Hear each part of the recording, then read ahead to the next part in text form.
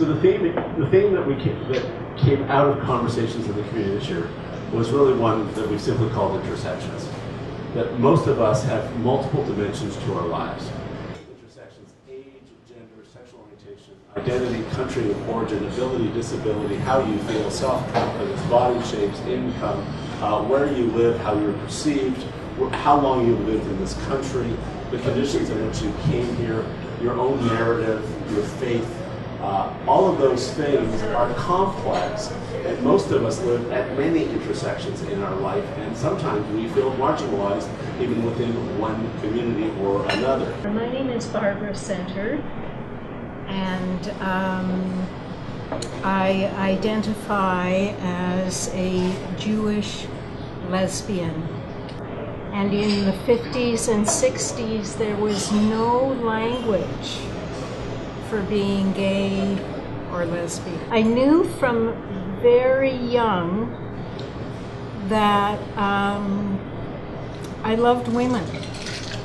There wasn't a sexual component to it. And I was, I would say, confused about my own sexuality, really not really in touch with it, and more or less I did what was expected. You know, I dated guys and I got married and had children, and that was it. And I was pretty late coming to consciousness. I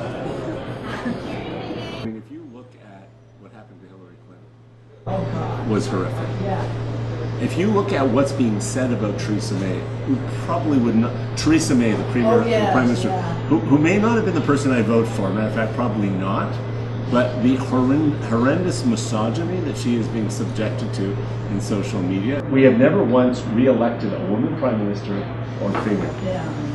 The one in Ontario happens to be an out lesbian who has a story similar to some of the stories we heard earlier, who got married, who came out late in life, who lived in that same social context, or you just adapted because it was convention. I think that there's misogyny, and I think it's as bad as homophobia. I have a feeling that the women that gives 51% of the population are all saying they could vote for her, but they haven't held her up, and she's kind of fallen by the wayside as a result. It's too bad, but 51% of us are not supporting her because she's not been what we want from a woman, what we want from her, you know. I don't think she's listening either, you know, so that makes a difference. But it's sad. I was 6 years old. My father was a technologist, so he came a year ahead of us.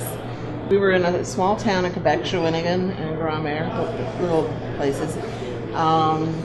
So it was a very small Anglo community, and they didn't like us. And the French people thought we were English, so they didn't like us.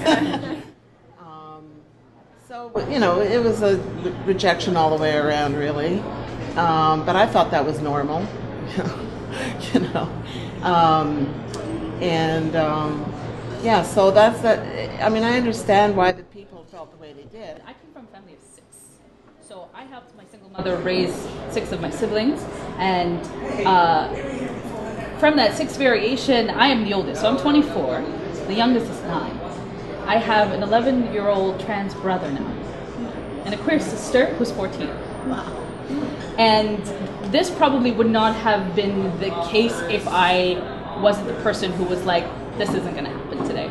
I'm not going to exist for your existence. Bigger than just these individual courageous steps that you all have taken, and you've taken too, right? Standing in your difference, even within your family. Tell your parents, please. You know, and but what your standing in your difference allows for other folk who are watching you, right? Like we never know who's like watching us, and I think that's what's crazy too. Very straight white male, and I've had all the trouble that comes along with that. I have a similar story to Angus. I grew up in a rural place, and I would say my main intersection was the intersection between the people who surrounded me, my friends, extended family, people who I just kind of overheard in the streets, and then a few progressive women who really guided me in the way I thought about the world. I had my mother, I had my grandmother, I had my stepmother. wanted to, thankfully, instill upon me some kind of sense of openness, some kind of sense of compassion for the people. That kind of led me to pretty much where I am today. I really took those lessons to heart, and I really wanted to kind of continue those teachings. I always get, like, what are you? Like, are you Canadian?